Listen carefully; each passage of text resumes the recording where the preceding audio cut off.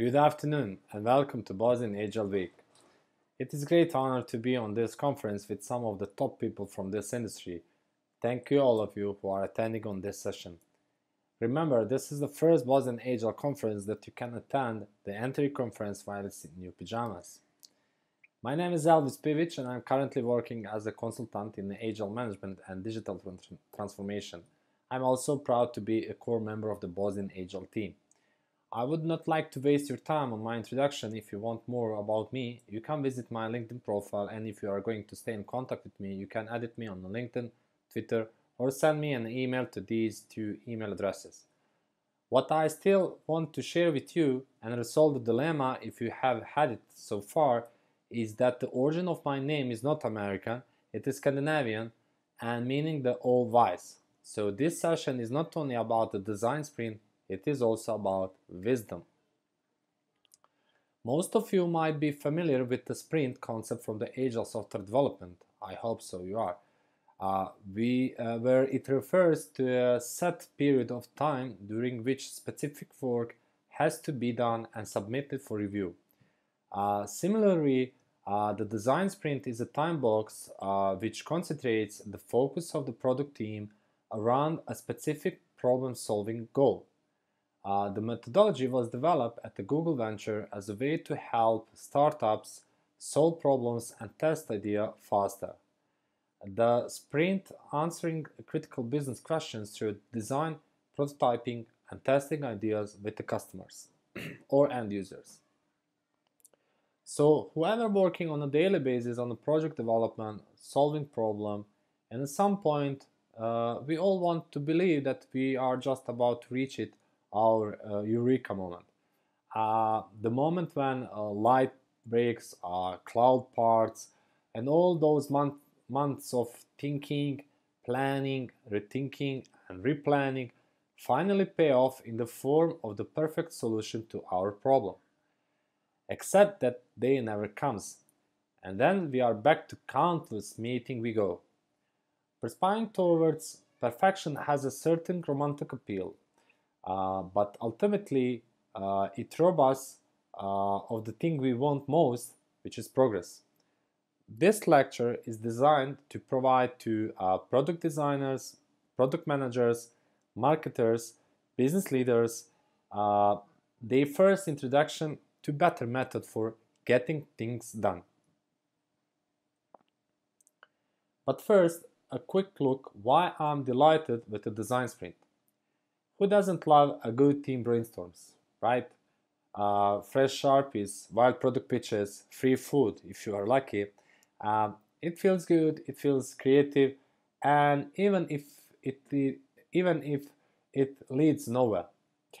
I was one such believer in brainstorms until I dared to ask myself, how do we know they are actually working? So, as it turns out, there is a ton of evidence to suggest they are not. And also, while reviewing the outcomes of my own brainstorms, I found that all the ideas that were built or launched came from the focused solo work. So, unstructured brainstorms tend to reward extroverts, punish introverts, and prioritize quantity over the quality. So my summary was that they are a poor choice for generating useful solution. So I started to searching out for the other best practices and better methodologies. And I found out about the book called The Design Sprint. The author of the book is the Jake Knapp. The Jake Knapp previously worked for the Google venture. His mission was clear. Designing a process that combined the benefits of the group work, diverse opinions and experts with the benefits of the individual work. And so the design sprint as a methodology was born. Here are the top reasons you should use the design sprint approach instead. First one is that the group work and the individual work can peacefully and productively coexist in a sprints. So structured time exercise encourage diverse perspectives and developed ideas. You get a tangible, repeatable problem-solving process that you can use at will to push your business idea forward. Also, getting real feedback from your target users means you can champion design based on data rather than bias or intuition. You can secure buy-in from stakeholders from the beginning before investing or wasting lots of time and money. And you walk away with a prototyped, tested solution. So the question is, are the design sprint concept is good for every problem we have? The answer is no. If you are faced with a low impact or overly broad challenge, sprints are not the best option for that. Here are some areas where you should definitely choose sprints.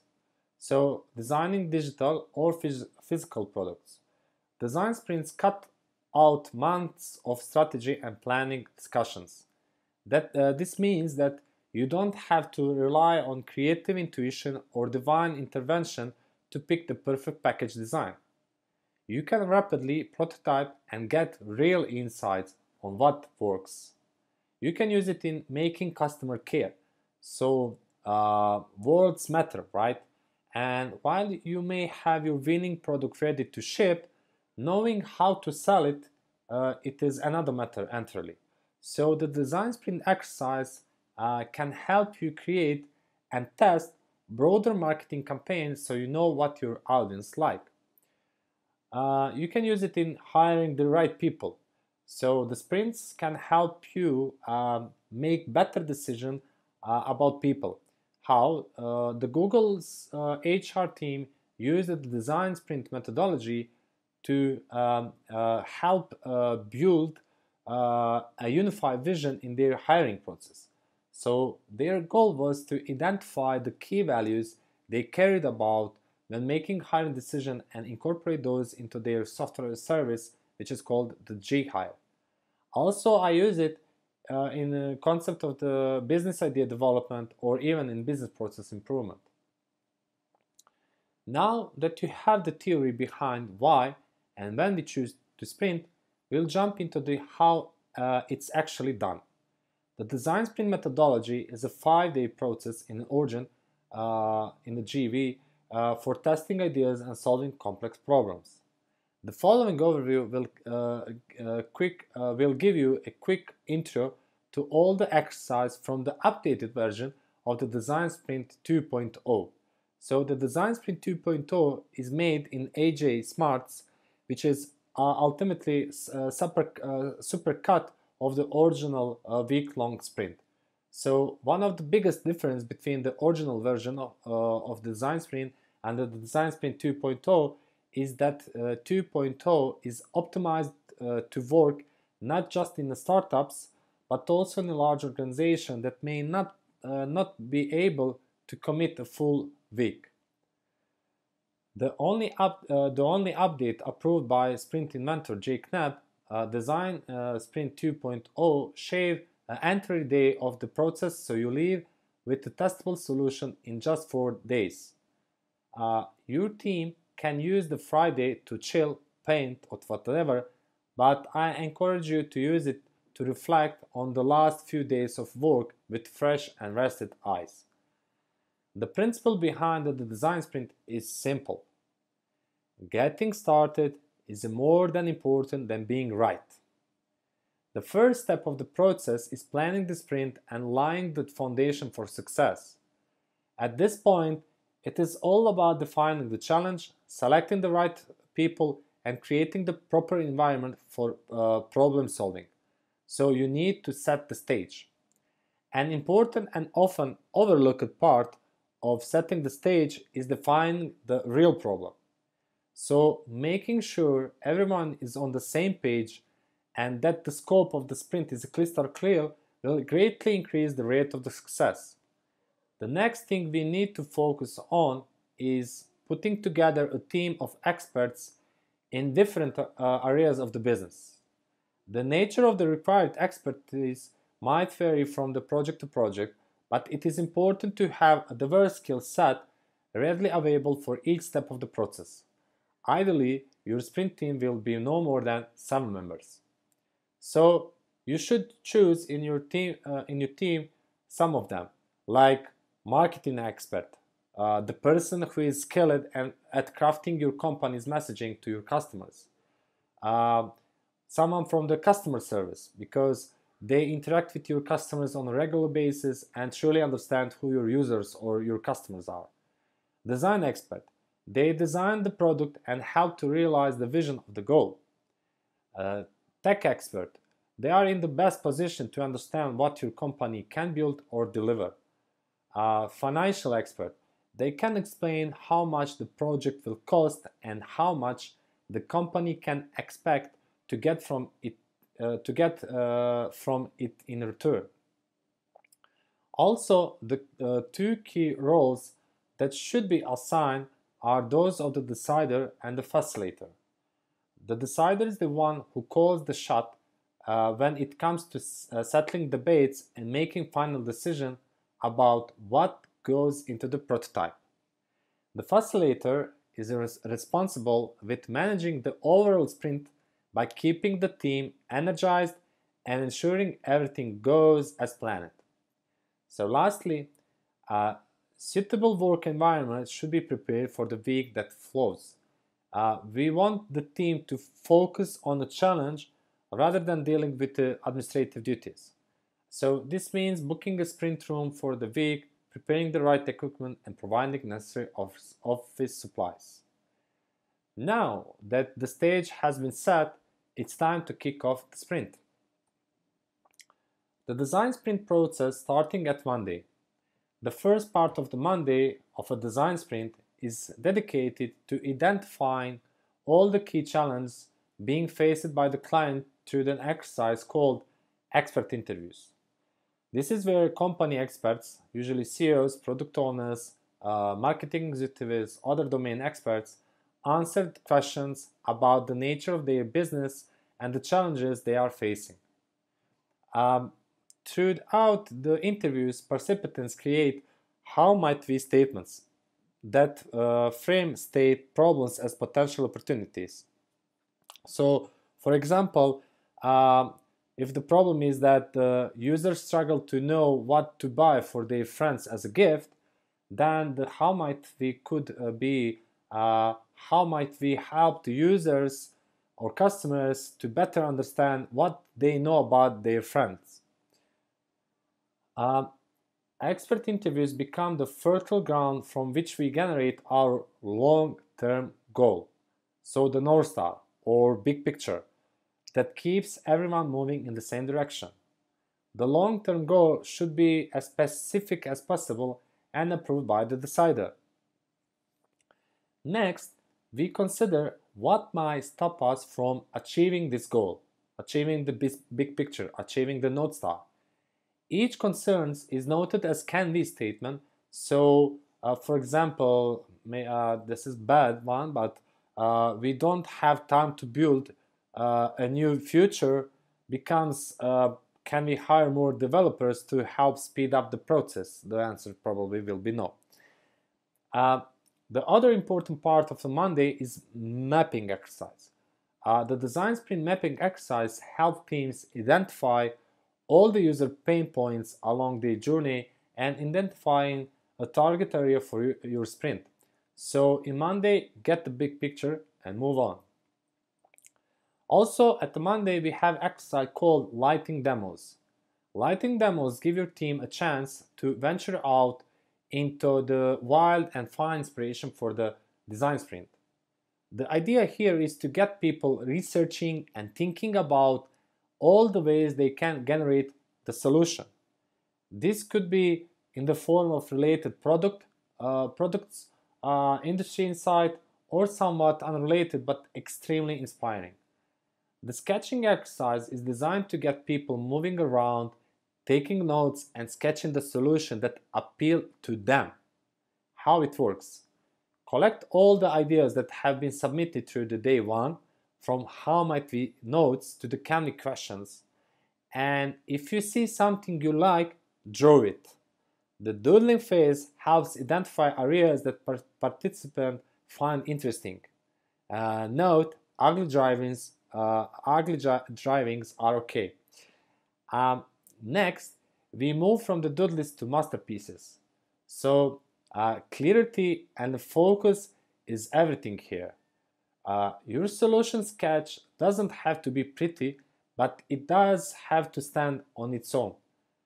To remove bias through the sprint, each sketch will be anonymized. And that's the day one done. Knowledge acquired, target locked, and sketch is complete. The goal on the Tuesday of the design sprint is to have the team vote on what will be prototyped on the day 3. First up, the heat map. With all those sketches are lining the walls, it's time to revisit those childhood days of yore and vote with the stickers. During the heat map phase, participants walk around the room and identify all the parts of the sketches they found most interesting, enabling hot spots to form around the most popular ideas. Now it's time for the moderator to make their way around the room, presenting all the sticker clusters to the team, as well as each individual sketch. Then you need to a straw poll, a voting round where everybody places on a sticker on the solution they want to move forward with.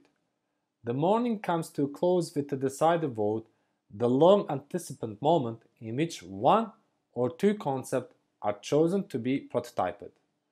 This is usually a smooth as butter operation, but there is time where the decider can decide to pull the plug. The process to reach consensus on the best solution can be carried out in 5 steps. First step is the so-called art museum. Put all the sketches on the wall to create an art gallery. We already mentioned that the sketches should be anonymous, so the facilitator should assist with hanging them up. Heat map, the second phase.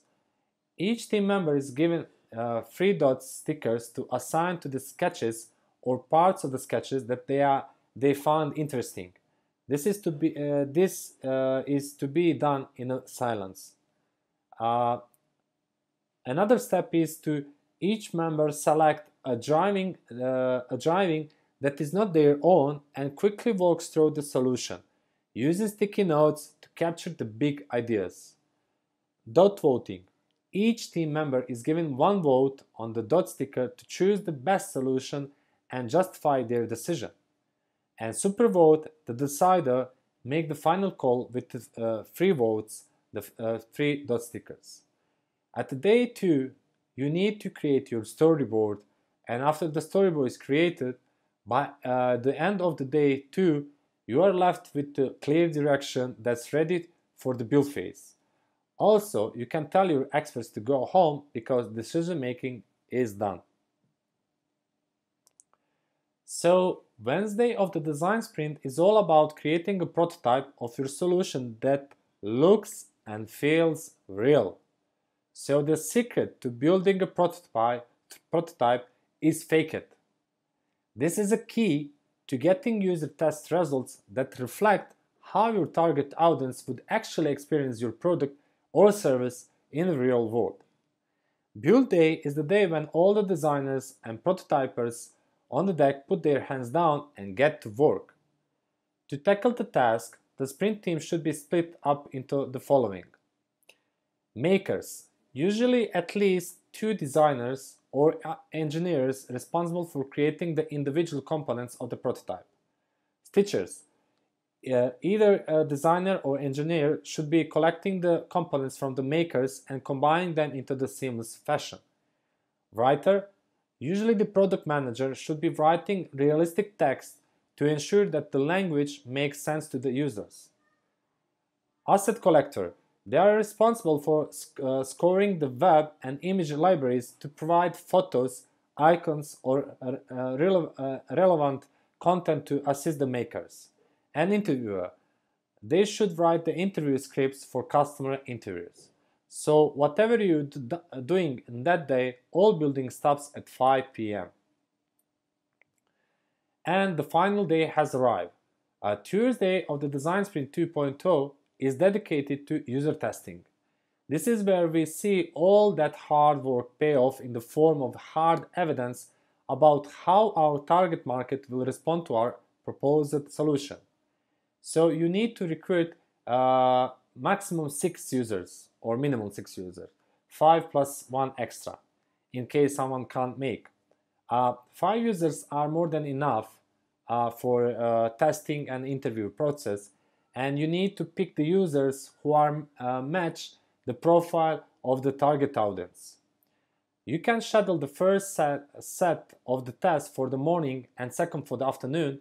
This gives us a nice buffer zone to fix any little design problems, color changes or typos. The sprint comes in a full circle when we call upon the sprint question identify on the day 1 to get our opportunity to identify on the day 1 to guide our conversation with users on the day 4. So this is our opportunity to pose all those little doubts and concerns directly to the user to see what they think. The main goal here is to keep your interviews comfortable and talking. You'll join much more valuable sprints inside with open-ended questions that give your people a chance to speak without inhibition. The key question you can pose is something if this product or service was the most perfect product you'd ever use, a life-changing product, what would it need to have? What would make it the best? And so on. So after 4 days of thinking, sketching, and making some hard, fast decision, you should now be in the presence of a user-tested solution. Use your free Friday to reflect how far you've come and what happens next. For the end, the sprints are ideal for solving many of the problems common to startups and corporations alike, from high-risk business challenge to new product launches or situations where you need buy-in from stakeholders. So the design sprints provide a framework for sketching, prototyping, and testing any digital product lighting fast. The final prototype might not be readily available for development, but it does allow us to understand what works and what doesn't in a short amount of time. Investing 5 days or in updated version of design sprint 2.0, 4 days into testing an idea will provide accountable insight and will eventually save you a lot of time and resource. This is one of the quickest ways to innovate and validate your ideas while reducing the risks commonly associated with a product or service design. Thank you very much for watching this session. Have a nice day.